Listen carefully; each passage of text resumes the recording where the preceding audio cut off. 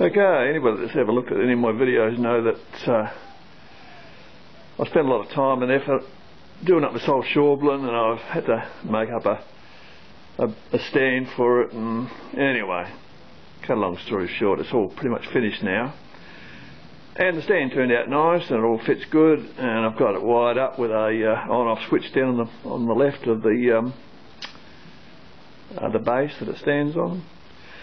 And the one thing I haven't got, or didn't have until just now, is a chip tray to go under the RHS that the lathe sits on. So the chip tray will slide in under there, and anyway, being tight, I'll either have to make one up or get one. And on my old lathe here, my Chinese lathe, you can see the chip and drip tray under that. That is actually the top off of one of those rectangular water tanks that I picked up junk day. So junk day is always a good day to scrounge around and look at stuff that might come in handy. And on this, to make up a tray, you know, there's going to be a bit of work and cost a few bob, so I thought I'll just look around junk day and see what I can find that I can shove in temporarily. So I did, and I'll show you what I found in the next part of this clip.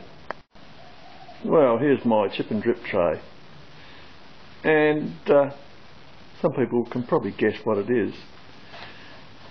And what it is the lid off of a junk gas barbecue.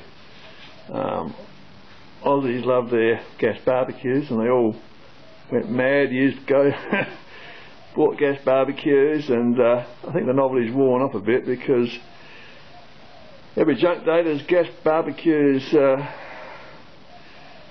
out the footpath, and yeah, the lid off of them, which they generally all have a lid of some sort to keep the cat off, and that, well, isn't that the perfect free drip and chip tray? Quite a good size, costs nothing, and you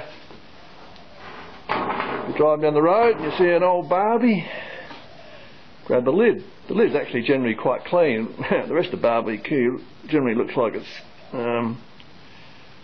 had a re-entry burnout coming through outer space, but the lids are generally good because they take them off and put them aside while the chef does his magic stuff.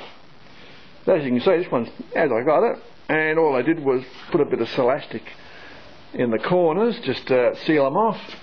Down here where the knob goes, you just take the screw out and just Silastic a little metal plate over there so it doesn't leak any oil, and you're good to go. So how good's that, eh? And that's totally free. So I'll show you how it fits under the lathe. Well, here it is. You can see how big it is, and it's yeah, it's good enough to job for now anyway. And anybody with a small lathe like this, or a small Chinese lathe, don't want to spend any money, this is good enough for a chip and drip tray. So I will slide her under.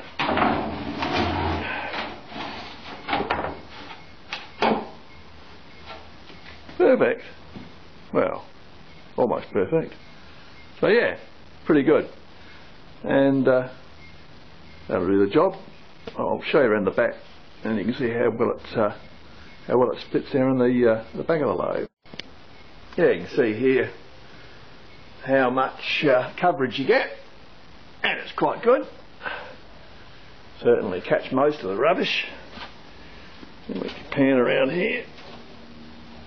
This is sort of a generic size lid that seems to go on most of the cheap Barbies that people tended to buy.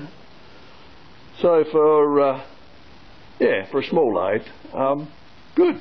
And as you can see with this bench design, you just slide them in and out, and there's no hassles whatsoever cleaning them, and I think it's the way to go myself for a smallish lathe. And they're super strong as well. You're never going to get any bed distortion in these babies. So yeah, there you go. If you want a cheap drip tray rather than go down to Motormate and buy yourself a drip pan for a car at $20 or whatever they cost. When you're driving down the road, see a barbie, go over and snap all the lid and hot tail it out of there. So yep, it's free. I think it'd be quite good, and it fits the bill. Okay, see you next time.